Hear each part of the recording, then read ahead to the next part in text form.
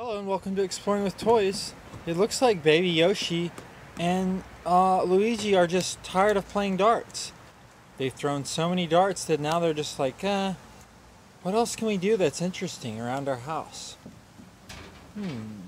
Well, it's not very sunny. When it's not sunny, pretend, let's say Luigi was blowing his gum and he blew a bubble, and Yoshi's like, oh, I know, we could blow bigger bubbles, but I don't know how to. The pink Yoshi says, I think if we get Dawn dishwashing detergent, baking powder,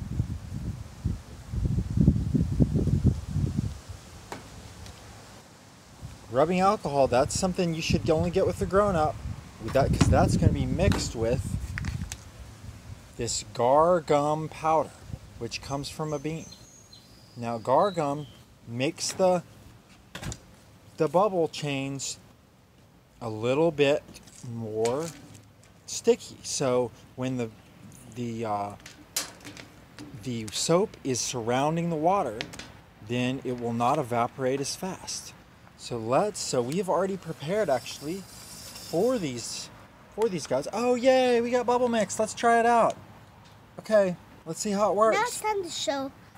I forgot, we do need to show you what gaur gum looks like. It just looks like this kind of tan powder. Now the baking powder. Like this. You could eat it, but usually it's not for eating right now. Here is baking powder. You usually use just a little bit of it to make things like cookies stick better. And of course our other ingredients. Alright, now we need to go ahead and do our bubbles, or the characters are going to get bored. Some people say that you need glycerin with bubbles, but really you don't. As you can see, gaur gum, baking powder, and Dawn has set the world record. This is not the world record, but the world record was set using these ingredients.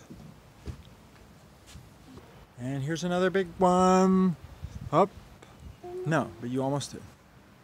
And let's see what else. There's another one. Up.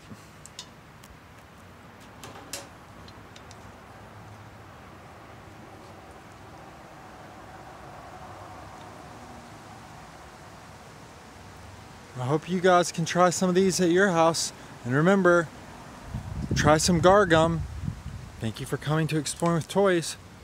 Please subscribe to our videos. Goodbye.